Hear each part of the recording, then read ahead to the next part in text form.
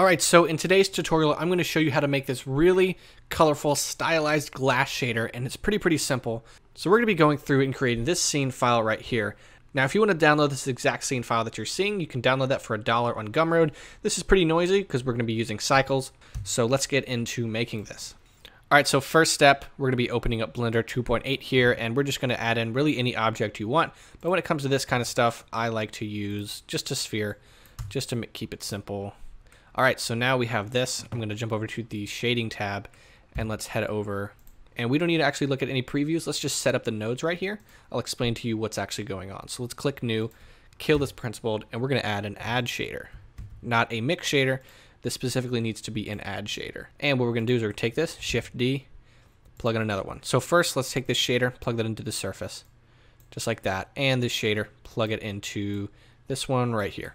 So to make the refraction, we're going to add, pretty simple, a refraction node.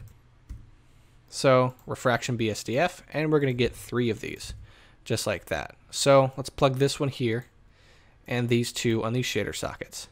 So this is pretty much it, what we got going on here. Okay, so now we have the nodes. If I just click rendered here in cycles, you just have a regular glass, no rough glass shader. Nothing's actually happening. So first off, we need to add in our color. Now this is really important. When you click on the color, you see hex, HSV, and RGB. Click on RGB because what we want to do is to make sure that these colors are exactly R, G, and B, which is red, blue, and green. Because if you're not, if it's a little off like that, your glass isn't going to be clear or colorless. It's going to have a sort of tint of some weird color that they're mixing with. So they need to be the exact colors of the R, G, and B. So just bring it all the way to the end, and once it's at that, see, now you can see it's red and green. So now let's go to the blue, just like that. So now they're perfectly in. Now they're perfectly in those colors. Now, if we hit rendered, we can see some color actually happening when it gets all noisy. But once it evens out, still nothing's actually happening. And that's because, say, if I were to take the IOR here, now you can see things are happening. We have to play with the IOR settings. So what we're going to do is we're going to have each of them slightly behind each other so that instead of them being on top of each other and just creating that RGB mix, really doing nothing. So the red, we're going to have it at 1.4.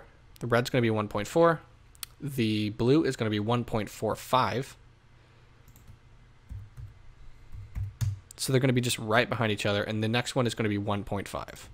1.5, just like that. And that's how you get a good refraction in your glass. If I were to go to render it, now we have some refraction. But this is cool and all. Now you have a refracting object here with some really cool stuff going on.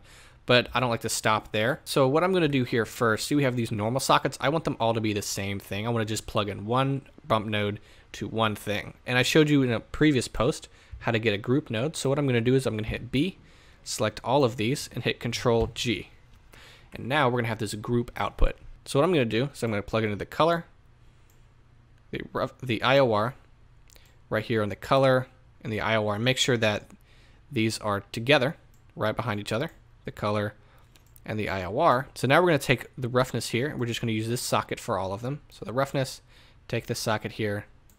We're going to use the same socket for all the roughness. And the reason why is if I hit tab, we have just one roughness node, one roughness slider rather than 3. So we're controlling them all, and we're going to do the same thing here. Here on the normal, use the same socket for all 3 on the normal. So when I hit tab, we just have one normal socket instead of 3. So now you can control all 3 of these here, just like that. So the red IOR, the green IOR, the blue IOR, roughness, and the normal. So now we have this really easy node. So what I'm going to do is I'm just going to go to look dev here so we don't have to overload my computer. And it's being kind of weird because it's not going to look the best in Eevee. But I just want to see the bump that we're going to add to it. So it's going to be really simple.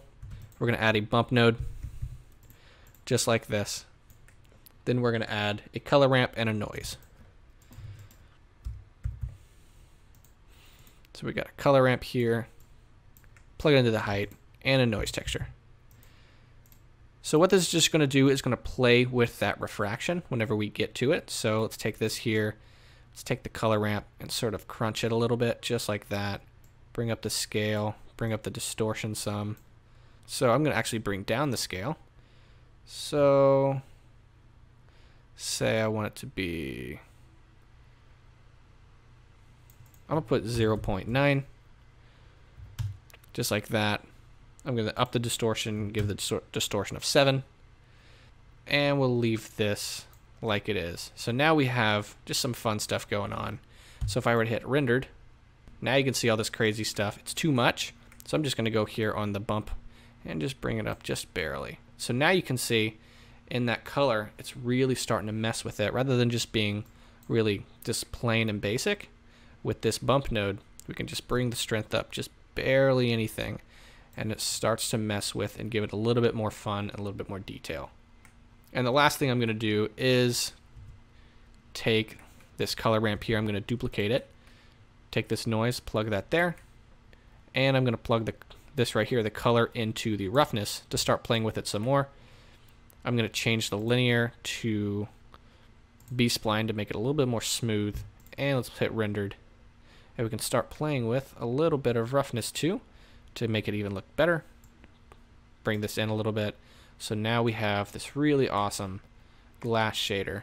And just keep this in mind, with this refraction, it's what's behind it that's really going to actually make that refraction really pop out. So I just added all these boxes, these sort of the squares here on a material, and I made it look really, really crazy because we have all these edges and that refraction comes out and it really shines. And say I just want to make this look even better, and we can really see that color pop, and it's really, really cool. So there you go. It's easy as that. If you want to download the scene file and get it on Gumroad, feel free to go do that, and thanks for watching.